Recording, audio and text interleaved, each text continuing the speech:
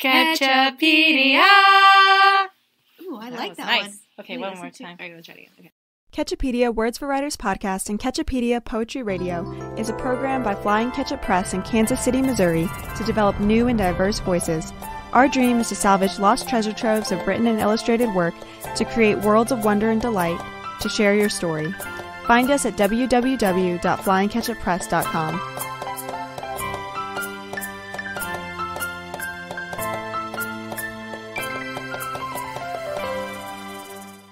Hello, everyone. My name is Houtwed. I'm here with McCann. And we're here for today's Word Power episode. Yes. I wonder what word we're going to do today. Well, I'll tell you. Okay. We're going to talk about pacing. Pacing? Yes. Okay. Well, that sounds unusual. There's a lot to pacing. Okay, so pacing is what? I should have read the definition there. Okay.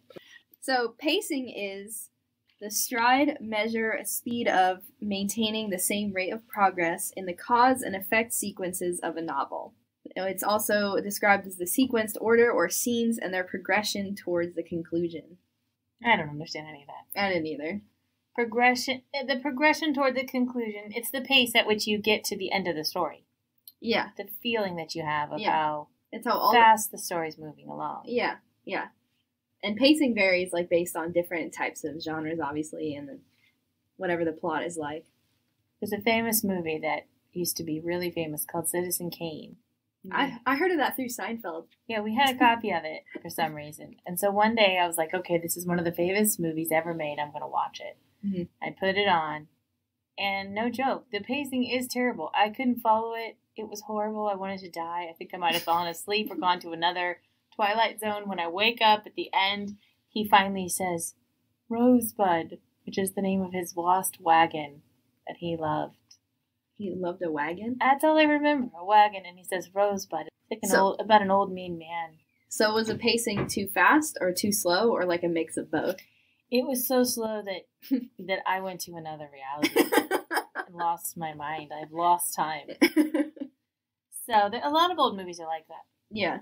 There's another famous one called Babette's Feast. Mm-hmm. And one of my artsy, most wonderful friends was like, this is a famous movie, one of the most famous movies ever made, and we're going to watch it because we have an artist group and we have a book club, and so we need to watch this. So it was also similar. Mm-hmm. Not as bad, but I don't remember any of the whole thing except it's black and white, and there's a chef who doesn't have any food to cook with, and then she cooks a feast, and then it's over. All right. Yeah. So why do you think older things are paced so slow? Oh, well, I have noticed that depending on which decade something is from, it goes faster. It goes faster the more you come to the present. But why do you think that is? Because we don't need as much information as we used to, because we've seen so many more things. That's a good point. I didn't think of that. Mm-hmm. Yeah, so I also notice it in writing. Mm-hmm. I'll have to remind my writers when I'm editing that they need to trust their readers more, and they don't need to tell us as much as they used to. You know what? This is in lieu of along the lines of when we did Goes Without Saying, GWS. Goes without saying. There's a lot that we already know because we've read so much and seen so much. Yeah, like if you're going to tell us that, if you're going to tell us about a dog, most of us have seen one, so maybe you don't have to describe, that it has 4 legs and its tail wags and its tongue is long. Mm-hmm. Yeah. But we need some description. Yeah. So anyways. Yeah. But pacing isn't just description. What else is it about? I would argue or just say that pacing comes down to even sentence by sentence. I was going to argue the opposite. What, really? Yeah, that pacing is about scene by scene. That the sentences, it's a bigger scale level. Goes Without Saying is one sentence. But pacing would be a whole scene that maybe you don't even need that scene. Yeah. It's probably all of them all together. Like, your pacing has to have the right flow throughout the whole story. Mm-hmm. And that's why, like, if, let's say you have a paragraph and there's an extra paragraph in there that just, like, adds too much that we already know, then it slows down the pace. But it also has to... No, I'm arguing this because... What's your argument? My argument is that it goes down to the sentence because pacing is determined by as far as I know, it's determined by how your sentence is structured. So if you have these short, choppier sentences, that makes the pace like fly. And that's why you use short, choppier sentences and like action sequences. But then if it's like longer, you would probably be like, you know, out in the countryside with your love or something like that, and you want to describe things and kind of put the reader in like this dreamlike state. Okay, so I'm going to concede there. Shorter sentences make the pacing feel faster. Yeah. It's good for action scenes, but also the pacing has to do with the dialogue. So if there is too much monologuing, the character is talking to themselves, thinking to themselves about something that happened yesterday, a conversation they overheard. You're taking us out of the action, and we are staring at a person whose mouth is slightly open while they think to themselves. Yeah. So if you're a writer that doesn't normally visualize, I'm really good at helping those kind of writers, because I'll say, you left your... You know, like when you play a video game and you walk away and the character's just like sitting there kind of like a robot, just kind of bouncing, waiting for you to come back. Yeah. They do that. Yeah. And so if you're not a visual thinker, you need an editor to help you find those spots. But the monologuing, and how do you get rid of the monologuing? I would just strip it down to like bare necessity and like thinking about which parts of the monologue are connecting the reader to the character. Connecting the reader to the character. Because if, let's say there's a monologue, I'm making a sandwich, and it has turkey and tomato or something. And then the next line would be like, I prefer turkey and tomato because my grandmother made that when I was growing up and a child and blah, blah, blah. Yes, thinking to yourself, association. The character's thinking associated thoughts. Yeah. To what they're doing. If that thought is not rooted in any action, it's even worse. Well, yeah, exactly. But thankfully, your character is actually making a sandwich. I'm thinking about a time when she used to make sandwiches with her grandmother. Yeah, but she doesn't need to, like, the character doesn't need to think, like, oh, I'm making a sandwich and I'm going to put this on it and this on it and maybe I'll add some mustard. It just needs to be like Sally made a sandwich for herself. I like the character's thinking, like, I want a sandwich with turkey and tomato because of my grandmother when I was growing up. It doesn't need to be even like better if someone else comes in the room and she tells that person about it. Yeah. And they say, hey, why do you put so much mustard on your sandwich? And then they answer back, because one time my grandma asked me to make a sandwich and I put too much mustard on it. So now I always do it because it makes me think of her. Oh, I mean, I literally do that. I really do. You put too much mustard on it? Yeah, on purpose. Because I remember the time I made a ham sandwich for my grandma. And I was like, oh, she loves mustard. And I just poured it on because I was like 6 years old. And I bring it to her and she's like choking on it. She's like, thank you, Polly. You're such a sweet girl. Okay, so that is much funnier than just sitting by yourself thinking about things. Yeah. It'll speed up the pacing. Yeah. Because it allows the reader to interact. Now the reader can judge for themselves what kind of person is your character, because how did she speak to that other person? Yeah. What kind of person is that other character, because how did they respond? Mm-hmm. And now the the reader gets to be involved by having their own opinions about what's happening. And if you're just, monologuing, what can they do? There's no outside way to get an opinion then. It's not horrible to have like a long stretch of not like long, but like a decent stretch of monologue or a decent stretch of like narration, because you can also get a lot of information that way. It just has to be like, it has to fit in the scene. So if two characters are like slinging swords, I feel like I always resort to this. I don't remember the sword swinging from last time. I feel like I say it every time. This is this is my basic action scene. Okay, what happened? Two characters are like slinging their swords. Yeah. Then one character is not going to go into an internal monologue about how they used to sling swords with like their sister or something, or their brother. No, they don't have time. No, and so that's like the wrong time. But if a character is just waking up and has to face a new day or a new problem, and they're just kind of like there in the moment.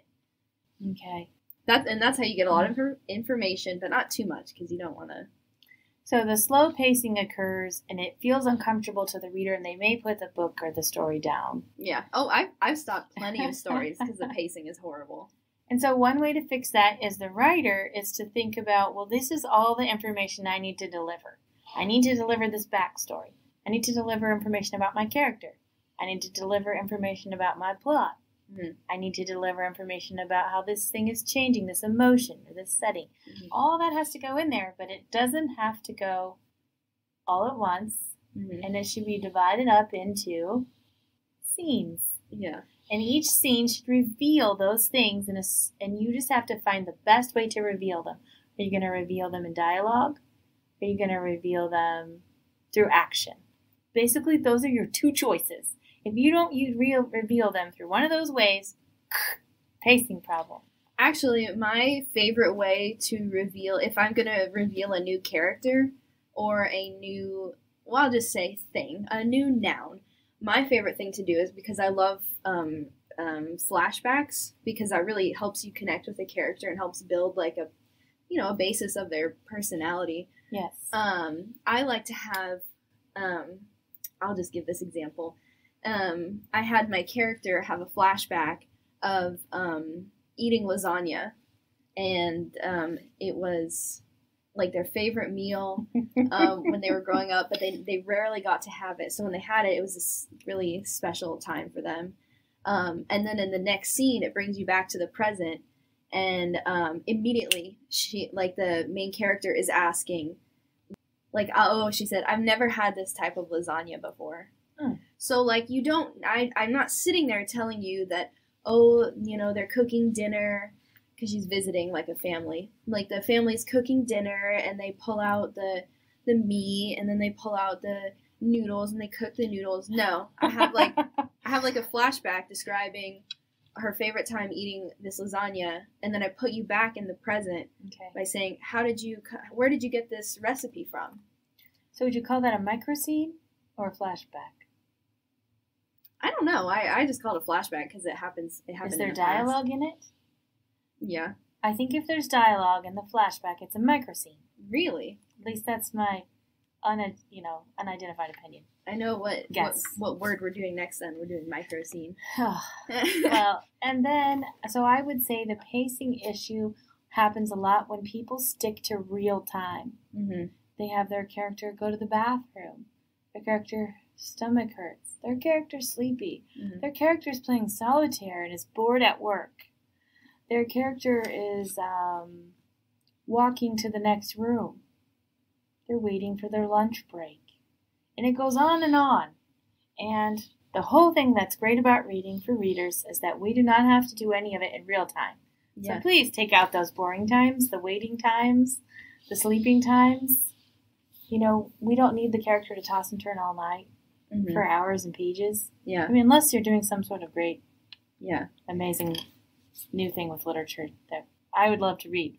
You can try it, but I was just thinking, I saw like a post a few weeks ago, and it was another writer that I follow, and she said, "Why do you never?"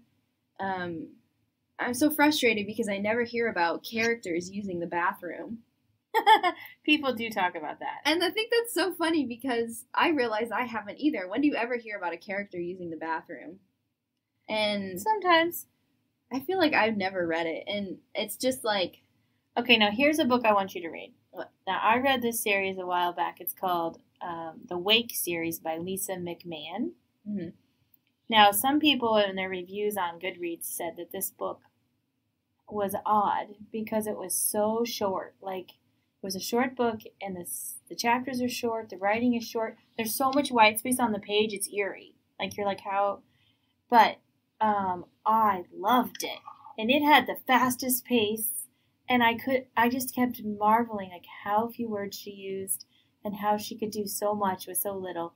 So if you want to look at an amazing fast-paced series, I would definitely recommend it. I loved this. So it's all about dreams. They call it a teen horror book here, but it's dreams and nightmares. So it's got a lot of action?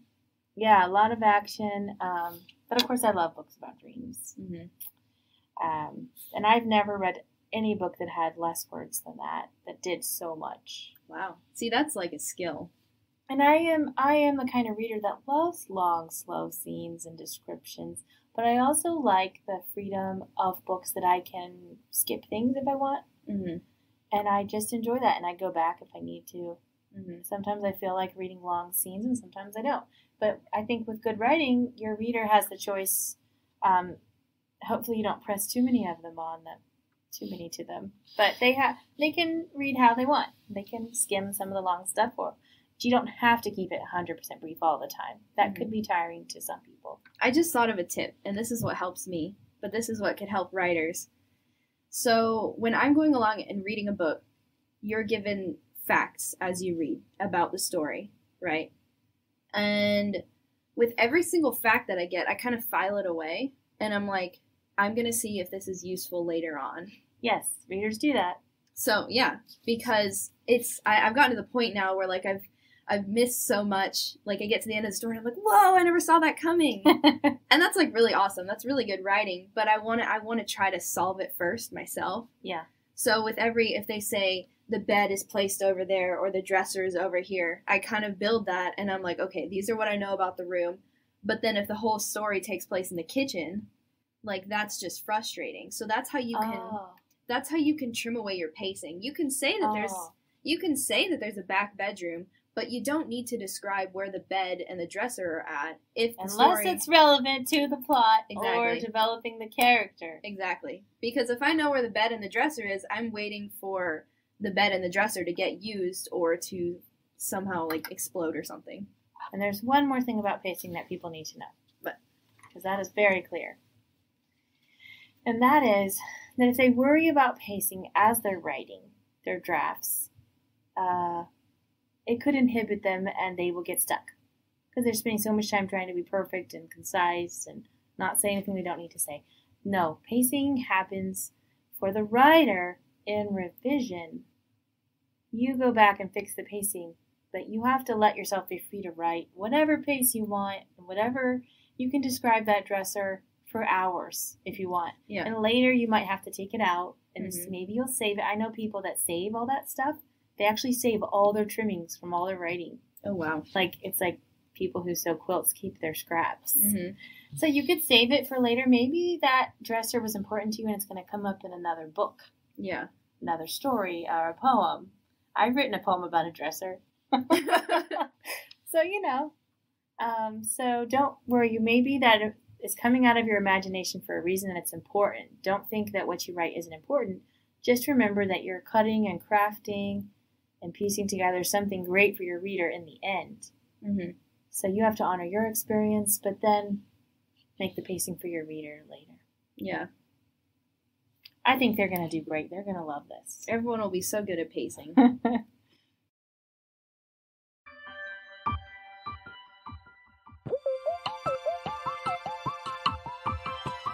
Ketchupedia is brought to you by Flying Ketchup Press. What began as a collection of words for writers is now a springboard for classes, podcasts, and radio, one word at a time. Ketchupedia's name, logo, jingle, and concept were created with help from students from Kansas City Art Institute and Greenville University's Experience First capstone class, and inspired by our friends at Steele's Used Books. Join us every week on Sundays at 6 o'clock Central on One Kansas City Radio, KONN 100.1 FM, or wherever you get your podcasts.